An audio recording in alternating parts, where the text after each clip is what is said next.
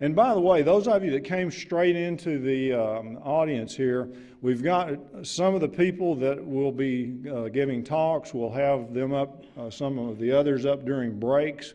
You're going to get to meet people that you've heard me talk about for a long time. A lot of them are down the hall in a room there, and you can meet a lot of these people that can help you with everything from soil testing to nutritional products. Here's what we want to accomplish. We want to accomplish a root system on plants that looks like this.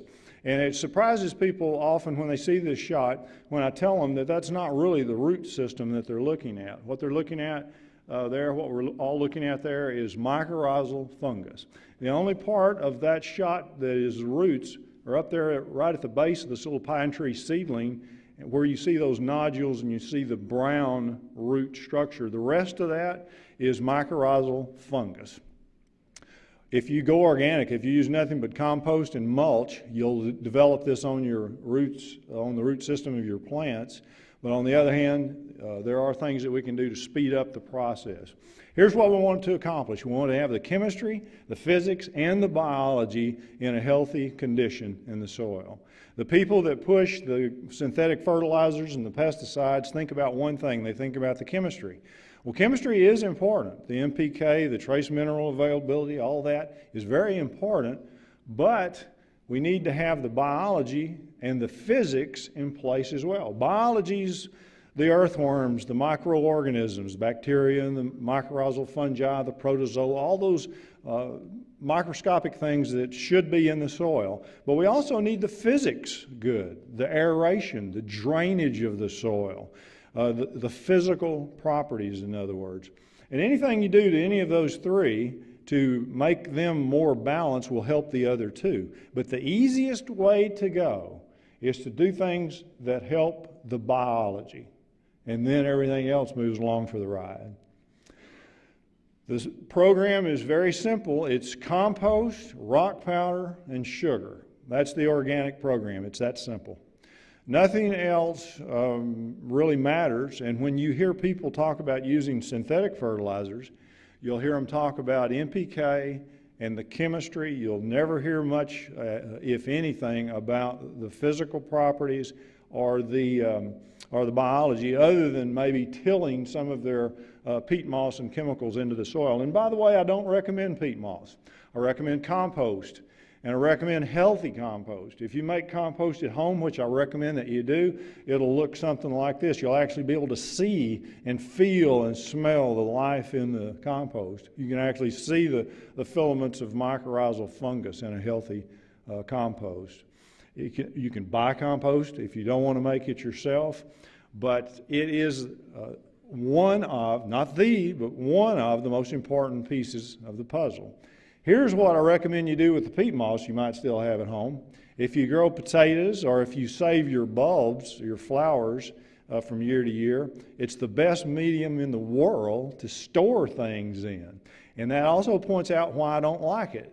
It doesn't promote bacterial growth. It's basically sterile. So things will stay in it over the winter or whatever, and then like you see here with our sweet potatoes, they're in perfect shape once you take them out of the dry peat moss. I don't recommend it in the soil because it's antimicrobial, it's too expensive, and doesn't work nearly as well as our locally and regionally made composts and mulches.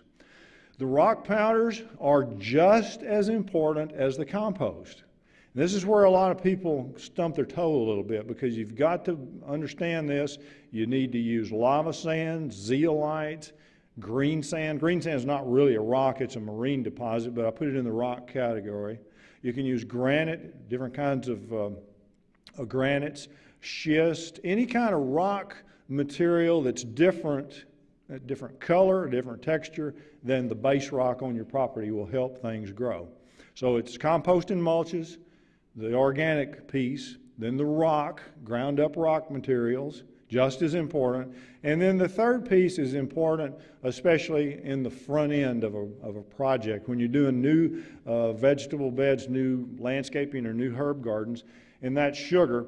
This is the sugar that I recommend the most on the left here. That's dry molasses. We use it just like a fertilizer application at about 20 pounds per 1,000 square feet.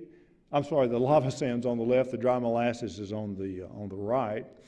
What it is little bits of organic matter like soy or something like that that have been sprayed with molasses. So you get the combination of carbon and protein in the same material, and that's why it functions so well as an organic fertilizer. Another sugar that I recommend a lot is corn, and I call it a sugar because it converts to sugar so efficiently. It's why you shouldn't eat very much of it. Corn is nutritious, genetically modified, a lot of it, unfortunately, but if you eat a lot of it, you're going to be putting on some pounds because it does convert to sugar so efficiently, so effectively. That's why it works so well in the soil. It functions as a sugar to stimulate biological activity. We first started using it as a disease control because we found that when it is put in the soil, it stimulates a beneficial organism called trichoderma. And when trichoderma grows, it controls a lot of the disease pathogens like rhizoctonia and several other diseases. It can be used in potting soils if you don't use too much of it. It can be used as a broadcast application across your seedlings or mixed into beds anytime you plant something new, which I recommend. Here again is what we're trying to do. We're trying to develop roots like on the right there instead of on the left. That was an actual research project in Texas, and I'll think of the name of the town in a minute. I'm drawing a blank right now. Gonzales. It was Gonzales Greenhouse down in Gonzales, Texas. And the experiment was to fertilize with a commercial Miracle Grow type product on the left, and on the right an organic fertilizer was used. That was the only difference, and you can see the big difference in the roots of the plants. That grower experienced less disease problems, less insect problems on the ground cover crops, and fewer deaths of his young plants, and thus better production and better profits. Again, this is what we want. The tomato plant on the right has been treated with something the one on the left hasn't been treated with, and that's mycorrhizal fungus, or mycorrhizae. And that's the only difference in those two. The production increase can be tremendous if you just simply do things that encourage mycorrhizal fungus. And guess what it does? Everything that I've talked about so far. The rock materials, the sugar, the organic materials stimulate the beneficial bacteria and the fungus. And it works on all crops. It works on vegetables, herbs, trees very effectively, and it also works on grasses. Those two plantings there are both bent grass. One on the left the seed were treated with mycorrhizae, and on the right they weren't. Then the maintenance program is as simple as the installation program. We recommend putting out one dry fertilizer a year at least. Some people will put as many as 3, spring, early summer, and fall. Some people, especially people who've been organic for a while, will do 1 application a year. Some like to do it in the fall, some like to do it in the spring. There's a little bit of a debate there. And then the rest of the year, we like to put out this mixture that we call Garrett juice, either on a monthly basis or at least a quarterly basis. Some people's budget only allow it to be done 1 time. And Garrett juice, as probably a lot of you know already, is compost tea or liquid humate and molasses, vinegar, seaweed, and the fish for the Garrett Juice Plus, which we have found makes it work even better. The formula is for you on the website and in my books, or you can get the commercial products as well. And we recommend that program, a simple fertilizer application, and then liquid Garrett Juice mixture for everything from ranches and farms to polo fields to orchards to landscaping, to herbs and vegetable gardens, and we've done it from Maine to Florida to California to Washington and Oregon, and even blueberries in Kansas. All kinds of crops and all kinds of soils and all kinds of weather that simple program works. Compost, rock powders, sugars, natural mulches, of course, and then the dry fertilizer, 1 to 3 applications a season, and then the spraying of Garrett juice plus as often as the budget and your time allows. Now you can speed up the process of mycorrhizal fungus by using something like this product, which contains beneficial bacteria and mycorrhizal fungus, and you can meet the owner of this product line here. They're down in the room down the hall, and during the breaks you can talk to all these people that you're going to be hearing me talk about and hearing from.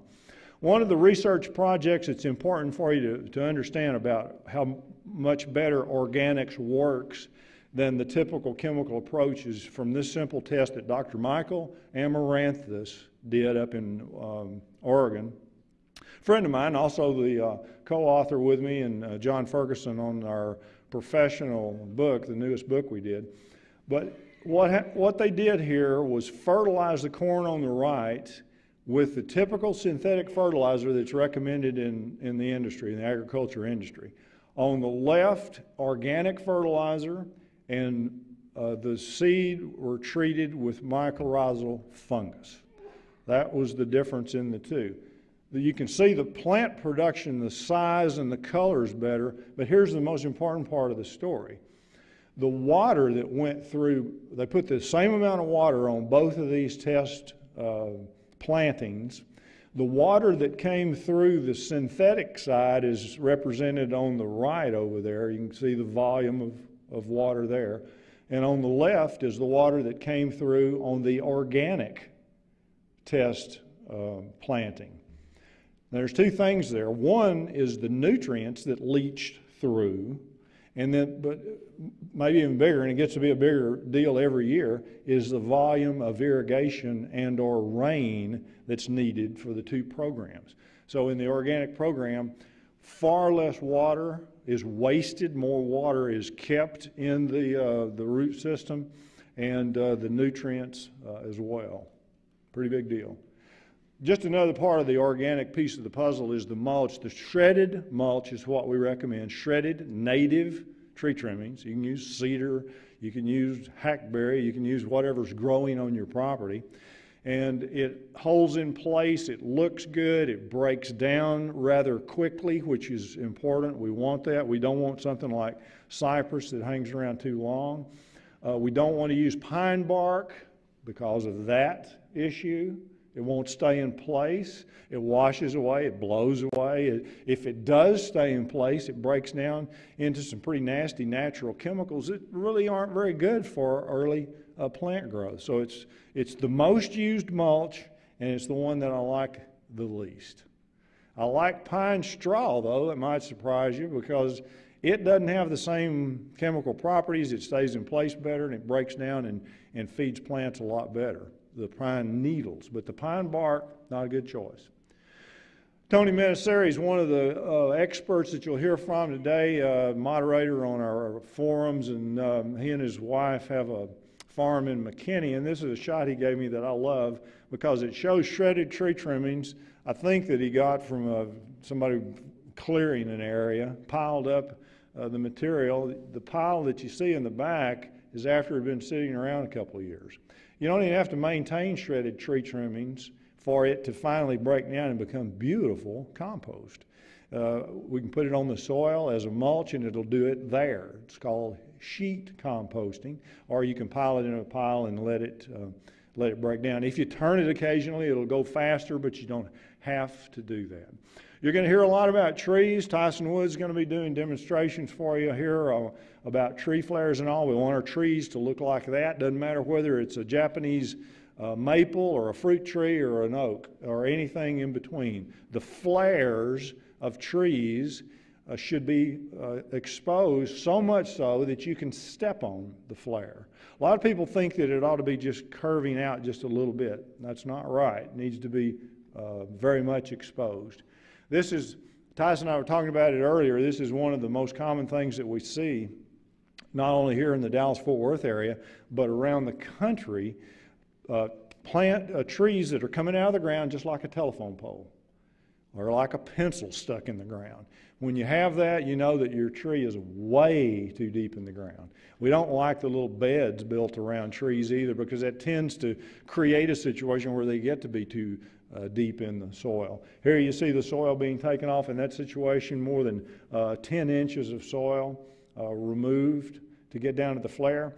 You see two things. You see the soil up on the trunk, but you also see the roots coming up, and in a lot of the cases circling around and girdling the tree. So it's bad just in all ways. And Tyson will go into this in some more detail for you.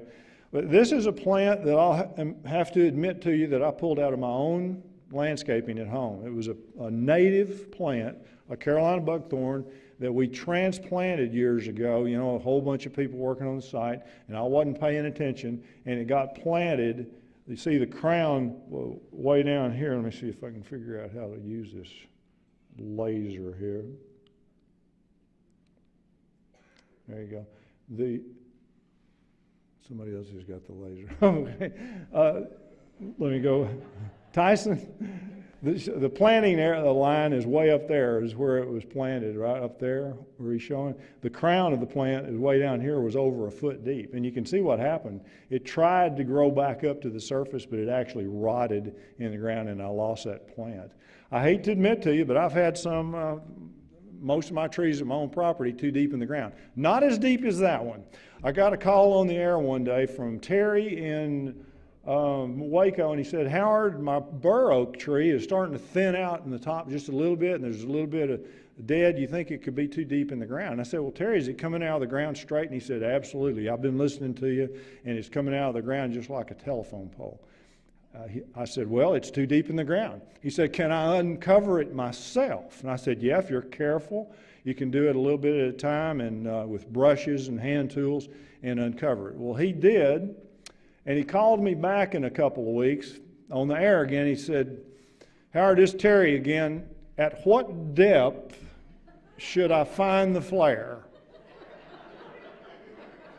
He uncovered on this bur oak 8 feet on one side and 10 feet on the other. He's an engineer, and he measured the circumference and the diameter of the trunk when he did the work, and he's been monitoring it now over the years, and it has responded. It's growing very well. It has filled back out on top. So it doesn't matter how old your plant is. It can be a young shrub or vine that you plant too that's too deep in the container and has the circling and girdling roots. If you have that, what you need to do, and you'll have it almost in every case, throw it over in a bucket of water.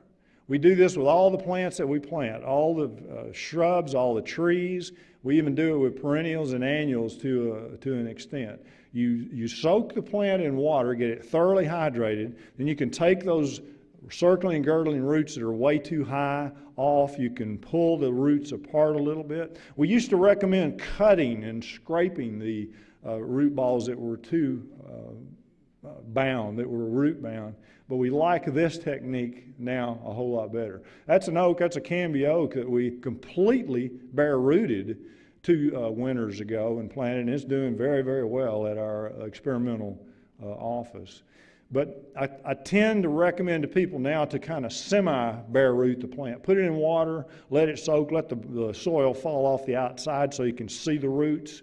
Uncover the ones that are up too high. Get all the burlap off of bald and burlapped trees. In other words, get it pretty close to being totally bare rooted and planted, especially if you do it in the winter. If you apply a mycorrhizal fungus product to the roots, at planting time, like this Plant Success, it's a gel. You mix it in water and it makes a pretty thick material. You can dip the plants in it, or you can spray the roots with this material. And some of the first plants that we bare rooted, that's that little Canby oak that was bare rooted. But some of the first plants that we did the total bare rooting to, we treated with this mycorrhizal fungus gel, and it really made a big difference. When your plant is completely planted, it should look like this. It shouldn't be thinned out very much at all. It should not have any wrapping on the trunk. That's one of the silliest things that can be done. It's not only unnecessary, but it's detrimental to the plant. in a lot of different ways, and you should try to avoid staking the tree. In most cases, commercial projects where I've been involved as the landscape architect or a consultant, we've put into the specifications that you cannot stake the tree unless it leans heavy winds or it has some unusual situation, and then you just do it on the trees that need it on an ad alternate price per tree. You don't put it into the specifications to do all of the trees. And the same thing at home. Don't stake unless you have to, and then you leave it on there as short a period of time as possible. Just real quickly, some projects that some of you may not have seen that are organic. This is the one in Houston, Texas, that proved it was the first project to actually document that with an organic program we can cut the water use on the project by 50%. This is Bayou Bend. It's Ima Hogg's old estate. It's part of the Houston Museum system now. You can see it's an extremely formal garden, and the curator didn't want to go organic. He fought the idea with the people that own it, which are the ladies of the River Oaks Garden Club, and they asked me if it could be done organic. I said, sure, we do much larger projects organic than Bayou Bend. They made him do it, and he was so opposed to it, he was very careful to keep all the records of what he spent on fertilizer and pesticides and water. And he now is one of the biggest fans that we have because he saw very clearly that 50% was reduced in water use. And if you can do it on a formal garden like that, you can do it anywhere. This is another good example. This is the Texas Discovery Gardens in Dallas, and it's been maintained organically now for about 8 years, and it has a teeny tiny budget. They hardly have enough, you wouldn't believe how small it is to cover the salaries, the products that they use, and the whole thing. And it has to be self-sustaining like a lot of the city projects are becoming. And it not only looks beautiful, as you can see there, a lot of you probably have been there. If you haven't, you need to go see it. It has been certified organic through our nonprofit organization, the Texas Organic Research Center, and it looks very, very good. We've worked on a couple of golf courses. This is in Arlington called Tierra Verde, and it is using a total fertility program that's organic. They still use a few herbicides, haven't gotten away from them 100%, but they're doing a good job at getting very, very close to total organic program, and they have cut their water bill by 40%. Well, on a golf course, the irrigation part of the budget, that's the largest piece of the budget, the largest line item in the budget.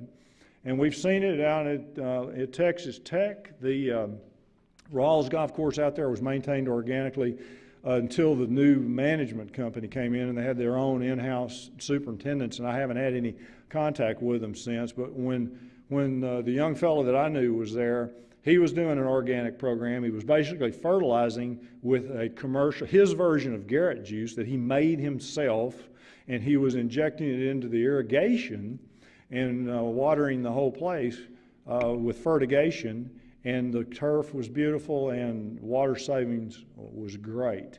Those superintendents have proven, by the way, how much more efficient organic fertilizer is getting into the plant than the synthetic fertilizer. About 60% more efficient at a minimum. Synthetic fertilizers volatilize into the air. They're part of air pollution. They wash away on the surface and they leach through the soil. The organic fertilizers stay in place and are turned into useful material when needed. It can be done on any kind of soil, anywhere in the United States. Once again, sand, clay, any color. That's the soil I deal with in Lakewood, Texas. Solid rock. We have about 6 inches of black clay on top of some soft caliche, and then under that, that's a leak in a water line out in the street in front of my house. So it doesn't matter how bad the soil is, and that's the front yard, just 15 feet from where you saw that hole. So it works. anywhere. The book that's the new one is this one, The Organic Management for the Professional. By the way, all during the day we're going to have some giveaways. Logan's going to be helping with that, some prizes for you. Some of my books are a part of the prizes, but also the wonderful line of steel products. If you haven't checked them out there, you need to. They're run with the lithium batteries. They're giving away your choice, whoever wins that prize. And you'll get to see the chainsaw and the mower and all that stuff out there. Just incredible. Real quick thing on my health program. I get a lot of questions about what I do nutritionally in my health and vitamin program. And the two most important parts, I think, are these two. Every morning, I rinse my mouth out with baking soda. I usually do it at night as well. I think it's one reason I never have colds and I've never had the flu. Those two things right there. I also drink apple cider vinegar in the morning when I do the regular vitamins, D and folic acid and K and, all the regular kinds of things. The probiotics, Dr. O'Hara's probiotics too. But these two things I think need to be in all of your programs. This is something I'd recommend you make a note of. You can go online to the Vinegar Institute and they'll send you a copy of that for free. It covers all of the different uses of vinegar, and it's a wonderful little pamphlet that they have there. You can go to dirtdoctor.com and go into the vinegar part of the library, and you can see some of that information. Two books I recommend highly: Wheat Belly, which is a very controversial book right now. The states of Washington and Oregon, we get a paper called Capital Press, and it's a wonderful paper. It covers agriculture up there in the Pacific Northwest. And they've got some organic information in the paper, and they got some regular stuff, but they're fighting this book right now because a lot of them grow and sell wheat, and it's a big part of their income. But this book is all about all the things that wheat does that's bad for you. Fermentation, I recommend all of you either buy fermented, really good quality fermented food. You're going to hear from Robert Hutchins today, who is involved with grass-fed stuff and also food that they sell down at the Dallas Farmers Market that are fermented, sauerkraut and pickles and relishes and things like that. That book is about how you can do it yourself. Let's see if I can go back a second here. Both books I recommend. I don't know that they're being sold here today, I don't think, but you can buy them online, and recommend putting them into your program. Everybody in the room and everybody listening across the country should be taking this probiotics. I think it's the very best in the world. Andy's got a whole store set up down in the room down there where you can buy that and a whole lot of these other things that I talk about, including the portable sauna. Judy and I are very big fans. Logan's tried it a few times too. It's a sauna that you sit in and you get infrared and sweat, and it's really, Judy's kind of hard to talk into some of these things, but she has become a big fan of how it helps with aches and pains, backache, helps with weight loss, helps with general good health. Crazy Water people are here. My favorite water by far, full of trace minerals. You can talk to those people and meet them. And I'll be around to talk again this afternoon. We're going to do a little break. Logan has got some info for you. You want to come on up? That's basically what I wanted to talk about with this first talk, the basic program there, and the little shift that we're doing with a few products. And when I talk later, it'll be about specific insect and disease control and some of the specific products more that we're talking about. And we'll probably jump in with some of these other people as we go during the day. Did we have our first? Oh, we're going to talk about Crazy Water. Come on up, Brian. Brian is here from the Crazy Water Company. It comes in, 4 different levels? Four different levels, that's right. Yeah, we've got a 1, 2, 3, and 4. Nice and simple. I like the 4. It's the one in the red label, and it's the heavy-duty one. But you can use it in, like I do, when you make your coffee or teas or just drink it. It's kind of a natural health drink. If you haven't tried it yet, I recommend it. Yeah, so I do, I'm actually a holistic health consultant. I do education for Crazy Water. and just talk about the benefits of healthy living. And one of the things I think we forget about is our body is composed of over 70% water, and we talk about food and soil and all these wonderful things, but we forget about what the quality of our water is. And so Crazy Water is essentially, as Howard said, it's an unprocessed water. So it has all those natural minerals, all the trace minerals and electrolytes that we need to function every day. So, yeah. Thank you, Brian. Yeah. Do we have something to give away, Logan?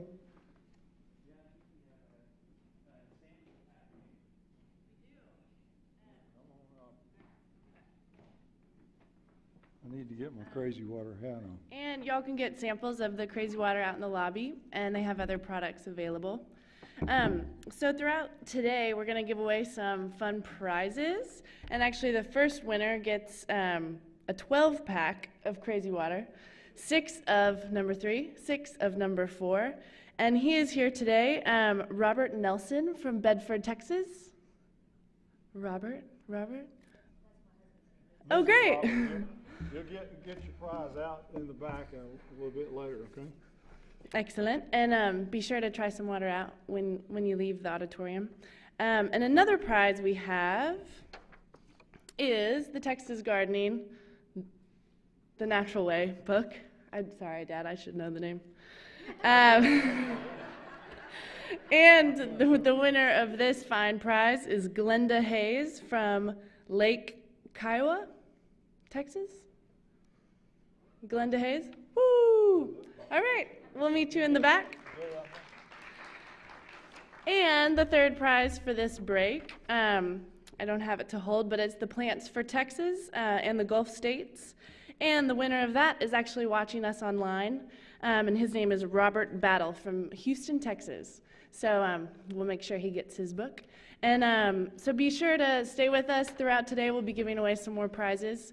And I also wanted to acknowledge a few other folks who have put this day together. Kevin in the back with the technical support, thanks so much. Tom from the library, who we saw earlier, and Brian Bristow with Allen Parks and Recreation. So thank you guys for making this possible. And up next, oh man, I have so many jobs, is Tyson Woods. He's going to be talking about more about the trees and the root flare that we saw. So here's Tyson. Thank you, Logan. And again, thanks to all the people that have helped put this on. Alan has done a great job with this, providing this wonderful facility and the state-of-the-art technical support here. So thanks to everybody again. I'm the one Tyson. with the laser that was interrupting. Oh, okay. No wonder I couldn't find my laser. All right, it's all yours.